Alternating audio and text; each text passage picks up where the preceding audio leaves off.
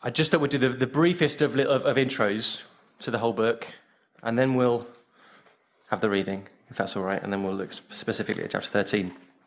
So, 1 Samuel, we're calling this series... Is this something that needs to stay here? Is that a special thing? Yeah. That's fine. I'm going to put that up here. I've moved it. I hope that doesn't upset anyone. We've called this little series Seeing as God Sees. Seeing as God Sees. And you'll see that the headings I've given the talks to do with seeing beyond, what can we see? If you look around the room this morning, your faith in the Lord Jesus is going to make a difference to what you see. So let me explain a little bit what I mean. If a random passerby comes in now, or a member of staff, that guy who was here a few minutes ago, what does he see? A bunch of people with maybe not that much in common, waiting for coffee, not sure what's going on here. What are these people doing with this random bloke at the front? If you look around, you see differently, right? You see brothers and sisters, I hope. You see a family. You're right to see those things. That's what God has made you. And perhaps you also see a team. You see some sort of sense of hope for the people of Putney, because there's a church who knows Jesus and want to share Jesus. How might God use this group of people? How might God continue to use this family in the coming months to reach people for Jesus? Faith in God leads us to see things differently. We're going to see a lot of that in 1 Samuel this weekend. We want to see beyond the physical, beyond what we can just see with our own eyes. And in particular, I think, beyond the challenges that life presents. Or we see them, we don't ignore them, and then we try and see with God's eyes. How will faith in the Lord Jesus change how I see those challenges in my life or in this world? Let me give you an example from my life right now. The challenges to ministry in the Church of England, where I'm coming from, are huge. We are in a complete mess. And anyone can see that, right? Anyone can see the Church of England is in a state. And we can't see any easy solutions. And look, so far, that is all correct. But is there more? Can God be doing something amidst all of that? Well, yes, of course he can. I've seen two things so far. One is an extraordinary new sense of unity among evangelicals in the Church of England, different flavours of evangelicals united in a new way, and it is fantastic. And it's come about because of a huge problem. Another thing that's happened is that we're involved in a project in another church, the other side of Enfield, a place called Ponders End, a very different demographic. The church is closed, we're trying to open it again, us and a couple of other churches. And for various reasons, some money that we thought we were going to get didn't materialise. Well, now, because of everything going on in the Church of England, a bunch of churches that don't want to send their money to the denomination are sending it to us instead to use in Ponders End. And it's fantastic. That is the sort of way we know God loves to work, right? There are international stories of God doing amazing things when it looks terrible. If we see a massive problem, God says, watch this. See what I can do. Of course, the ultimate example is Jesus. When you see a man executed, crucified, what do you see? What do you think? Instinctively, we see, failure, right? Maybe we see injustice, pain, a broken family, we think, and so much more. All of that is true. But the eyes of faith show us so much more, right? The Lord is doing something extraordinary. He is mighty to save. He can save through that. And I hope we'll see much more of that today and tomorrow. We're going to dive in a minute to 1 Samuel 13. Let me just give you some context. If you want to, turn to the very last bit of the book of Judges, the very last sentence in the book of Judges. Judges 21, verse 25. In those days, Israel had no king. Everyone did as they saw fit. They did as they saw fit, seeing, right? You see with your eyes and you act accordingly, and that's it. That's the level we're operating on. The book of Ruth on the next page opens with a man who, when he sees famine, he leaves the land of God's promise. He lives in Bethlehem, and off he goes to another land, to Moab, and you go, what's going on there? We're not doing Ruth this weekend. That's what he saw fit. The books of Samuel, one book really, 1 and 2 Samuel, it opens with a man in chapter 1. And the first thing we hear about him is he has 2 wives. That's what he saw fit to do. One of his wives couldn't have children, and that's a whole other thing, isn't it? We're not going to get into that today. It's an extraordinary chapter 1 of 1 Samuel. And so what did he see fit to do? Well, he has another wife. And inevitably, there's huge friction there and all sorts of problems. We're about 1,100 years before Jesus here. And in the opening chapters, we have Hannah, who sees so much more than her eyes show her. Just look at her prayer in chapter 2, extraordinary. She speaks prophetically. And then we have Eli, this priest with his wicked sons. When he sees Hannah praying in the tabernacle, he doesn't even recognize prayer. That's what he sees. He sees it and he doesn't know it. There's a lot about leadership here. Lots about leadership. Eli, then Samuel, then Saul, then David in the books of Samuel. But it's about more than leadership. It's about our heart and God's heart. And it's about whether we see as he sees. Chapter 8, if you want to flip to there very, very briefly, you might see that Israel asks for a king.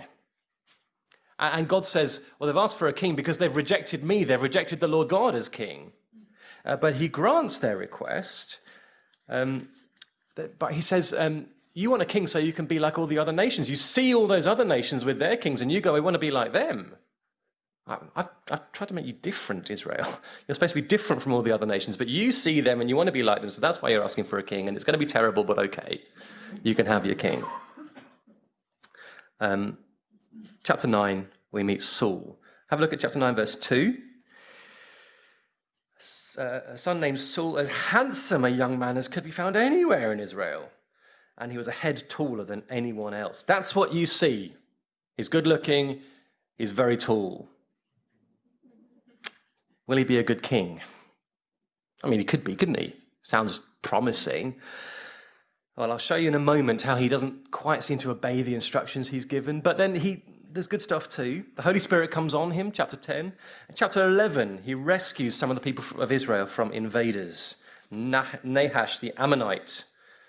Ammonite, you thought was a fossil. It's actually a group of people. They come along and Saul saves them. That's where we've got to. So, shall we have a Bible reading? That would be good, wouldn't it? Let's do that. Thank you very much. 1 Samuel 13. I'm going to open up that in a second. Thank you.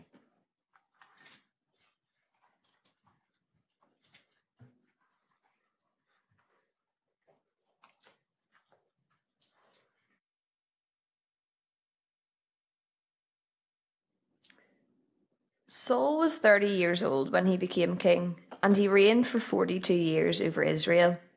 He chose 3,000 men from Israel for himself. 2,000 were with Saul at Michmash in Bethel's hill country, and 1,000 were with Jonathan in Gibeah of Benjamin. He sent the rest of the troops away, each to his own tent.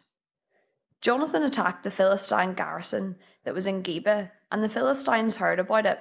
So Saul blew the ram's horn throughout the land, saying, "Let the Hebrews hear." And all Israel heard the news. Saul has attacked the Philistine garrison, and Israel is now repulsive to the Philistines. Then the troops were summoned to join Saul at Gilgal. The Philistines also gathered to fight against Israel. 3,000 chariots, 6,000 horsemen, and troops as numerous as the sand on the seashore. They went up and camped at Michmash, east of Bethaven. The men of Israel saw that they were in trouble because the troops were in a difficult situation. They hid in caves, in thickets, among rocks, and in holes and cisterns. Some Hebrews even crossed the Jordan to the land of Gad and Gilead. Saul, however, was still at Gilgal, and all his troops were gripped with fear. He waited 7 days for the appointed time that Saul had set. But Samuel didn't come to Gilgal, and the troops were deserting him. So Saul said, "Bring me the burnt offering and the fellowship offerings." Then he offered the burnt offering. Just as he finished offering the burnt offering, Samuel arrived. So Saul went out to greet him. And Samuel asked, "What have you done?" Saul answered, "When I saw that the troops were deserting me, and you didn't come within the appointed days, and the Philistines were gathering at Michmash, I thought, the Philistines will now descend on me at Gilgal, and I haven't sought the Lord's favour, so I forced myself to offer the burnt offering. Samuel said to Saul, "You have been foolish. You have not kept the command of the Lord your God gave you. It was at this time that the Lord would have permanently established your reign over Israel, but now your reign will not endure. The Lord has found a man after his own heart, and the Lord has appointed him as ruler over his people, because you have not done what the Lord commanded." Then Saul went from Gilgal to Gibeah in Benjamin. Saul registered the troops who were with him, about 600 men. Saul, his son Jonathan, and the troops who were with them were staying in Gibeah of Benjamin, and the Philistines were camped at Michmash. Raiding parties went from the Philistine camp in 3 divisions. One division headed towards the Ophrah road, leading to the land of Shual. The next division headed toward the Beth Horon road, and the last division headed down the border road that looks out over the Zeboim Valley towards the wilderness. No blacksmith could be found in all the land of Israel because the Philistines had said, "Otherwise the Hebrews will make swords or spears." So all the Israelites went to the Philistines to sharpen their ploughs, mattocks, axes, and sickles. The price was 2/3 of a shekel for ploughs and mattocks, and 1/3 of a shekel for pitchforks and axes, and for putting a point on a cattle prod. So on the day after the battle, not a sword or spear could be found in the hand of any of the troops who were with Saul and Jonathan. Only Saul and his son Jonathan had weapons.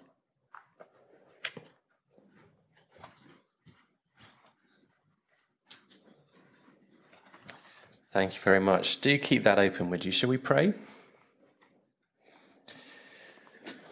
Lord God, our Father, we pray that you would speak. I've broken your microphone.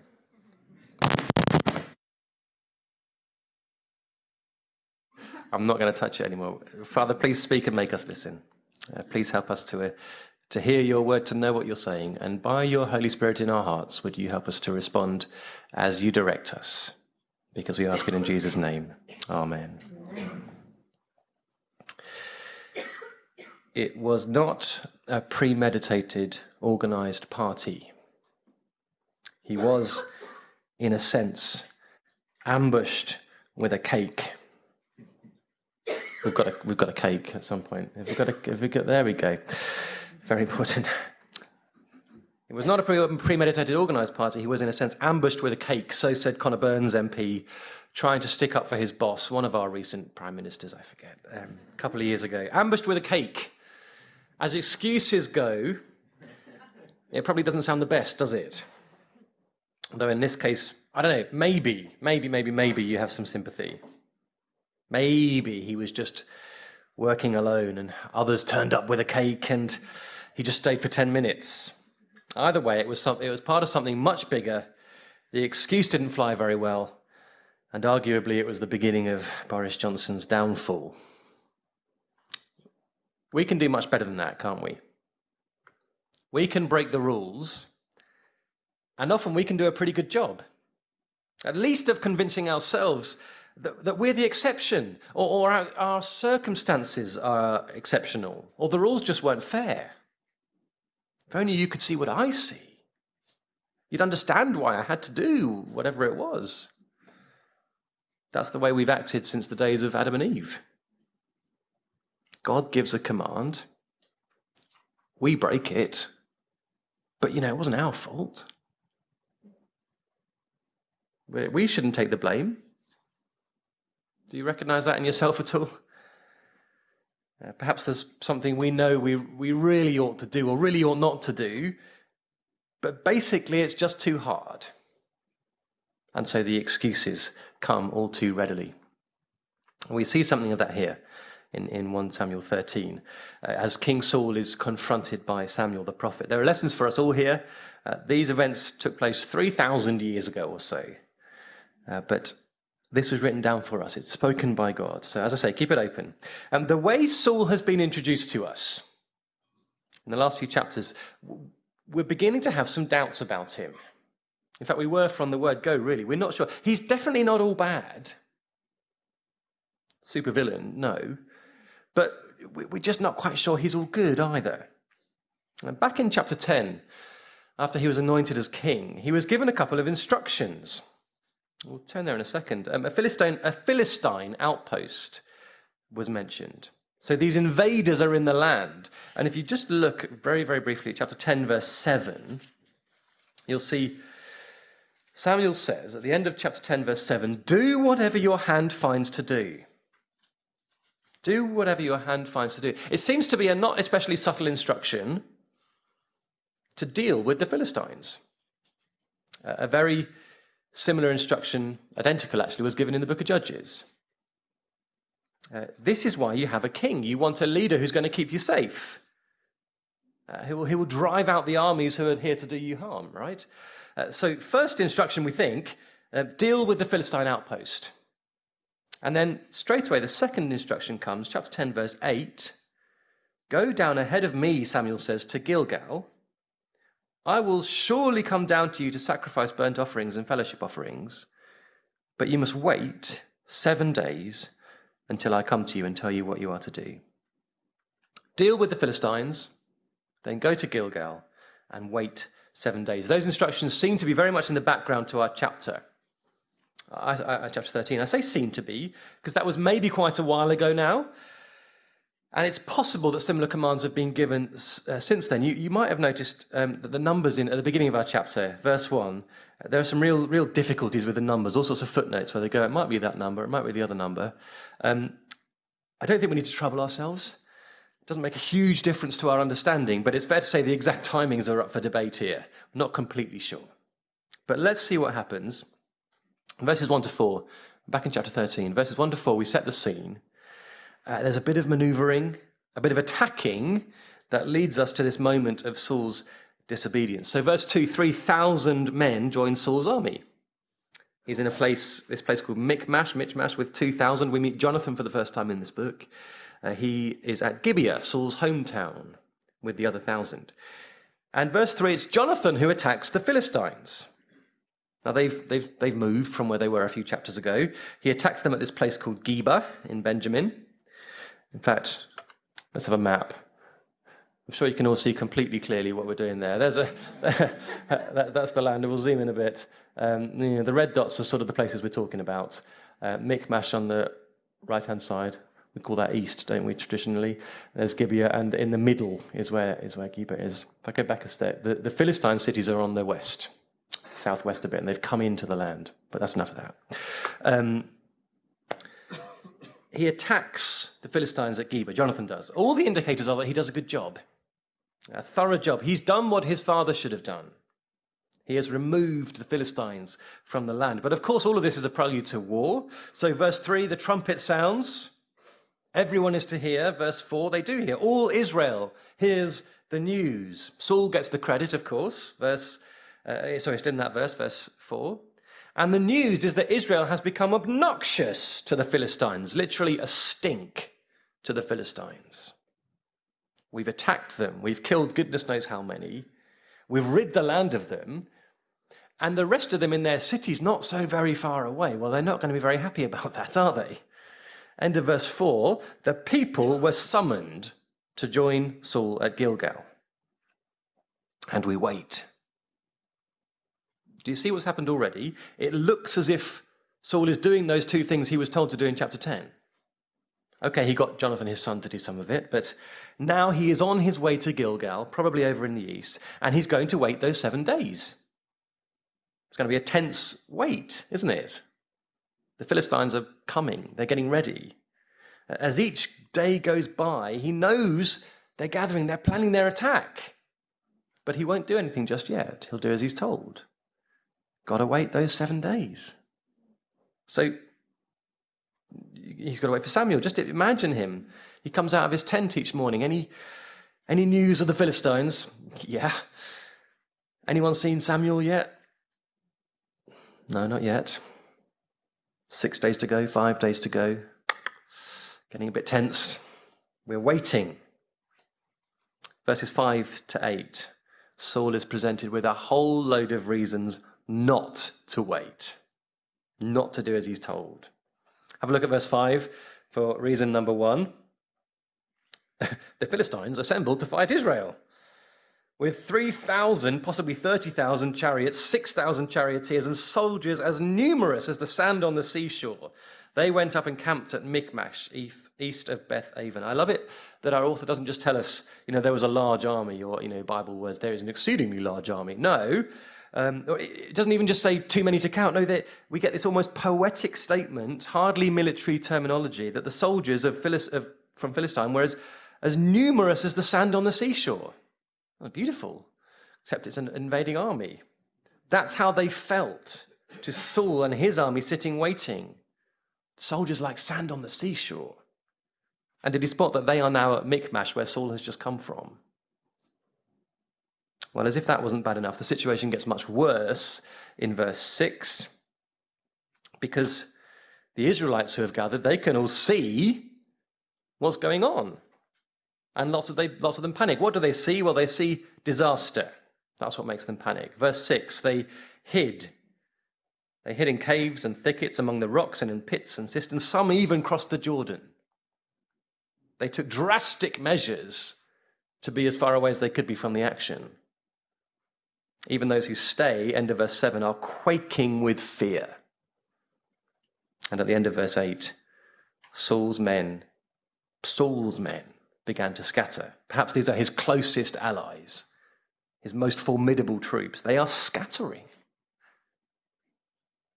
So, on the one hand, you've got a huge Philistine army assembling. On the other hand, Saul's army diminishing. And he waits. The final reason he might choose not to wait comes in verse 8. He waited for 7 days, the time set by Samuel, but Samuel did not come to Gilgal. The seventh morning comes. How many more men have we lost today?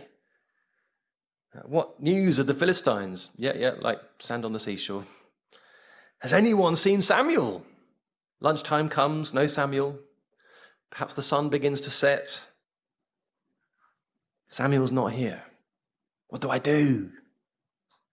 Maybe Saul is going back over the conversations in his head. He did say 7 days, didn't he? Have I got it wrong? Surely I have to do something here. I can't just sit here and accept defeat. He knows what he's supposed to do, or better, what he's not supposed to do, not to do, but he's bombarded with reasons to do something. And he does. Verse 9, he bites the bullet. Verse 9, bring me the burnt offering and the fellowship offerings. What did the people around him, the people who were left, what did they think?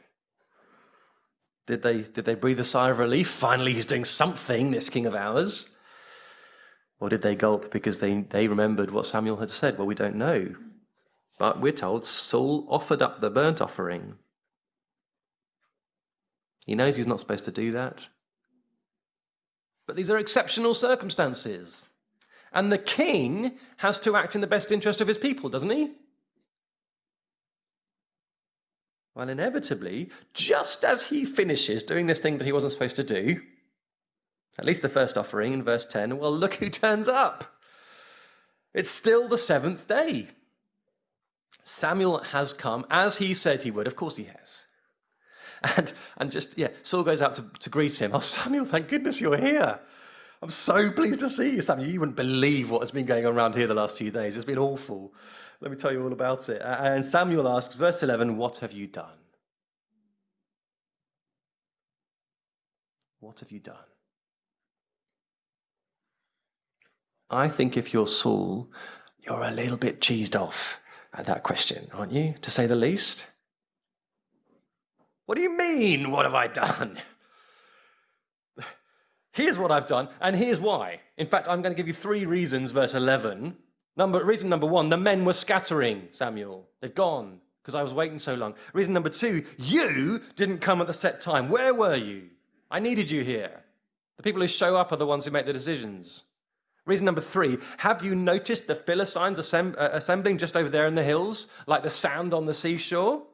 Guess what? Verse 12, I want to honor God. I want to know God's favor. And you weren't here to help, Samuel. So what have I done? I felt compelled to offer the burnt offering. I forced myself to do it, he says. I took a stand. I acted courageously. I've acted heroically here, Samuel. I exercised leadership as God's anointed king. That's what I've done. Verse 13. You have done a foolish thing, Samuel said. You're a fool. How do you react to that?